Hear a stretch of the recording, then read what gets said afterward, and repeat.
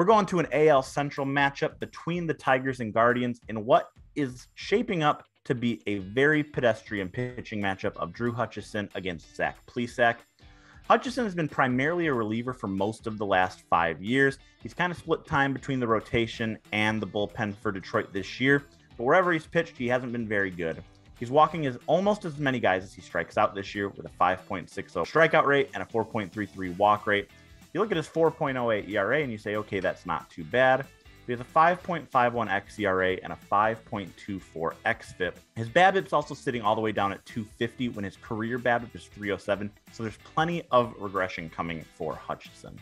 Speaking of regression, Zach Plesac is a heavy regression candidate for the Guardians with a 3.99 ERA, but a 5.55 xERA and a 4.39 xFIP.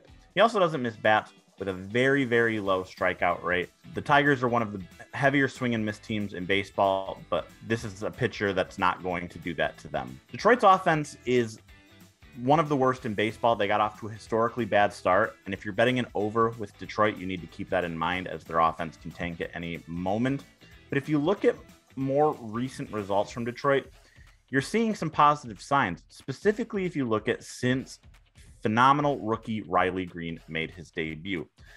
For the full season, the Tigers still have the second worst weighted runs created plus in baseball. However, since Green made his debut on June 18th, the Tigers actually have a league average offense of 100 weighted runs created plus. So Detroit's offense at present is not nearly as bad as if you were to look at their full season number. All that adds up to a play on the over.